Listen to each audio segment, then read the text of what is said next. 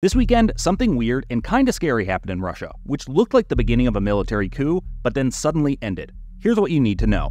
On Friday, Yevgeny Prigozhin, leader of the Wagner Group, a Russian private military company playing a large role in the invasion of Ukraine, released a series of statements accusing Russian military brass of deceiving the public about why they had invaded Ukraine and calling for the removal of Russian Minister of Defense Sergei Shoigu. Prigozhin then started marching his troops into Russia towards Moscow, capturing the city of Rostov-on-Don along the way. Meanwhile, the Kremlin ordered Prigozhin's arrest, with Russian President Vladimir Putin calling him a traitor. Still, Wagner soldiers continued toward Moscow, and the city began preparing for the worst, while Western leaders braced for what seemed like the beginning of a major domestic conflict inside Russia. The White House has been very tense about these developments. The president did have a call this morning with the leaders of Germany, France, and the UK. The truth of the matter is chaos in the Kremlin on the whole is not good news for the US or the world. Then, just 120 miles outside of Moscow, the Wagner Group suddenly stopped and turned around. According to reports, Belarusian President Alexander Lukashenko brokered a deal with Prigozhin.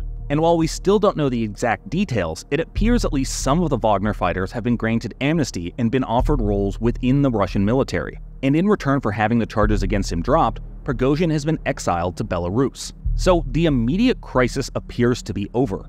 But the very act of defiance is likely to have huge repercussions for Russian leadership. And as the story develops, Yahoo News will have the latest.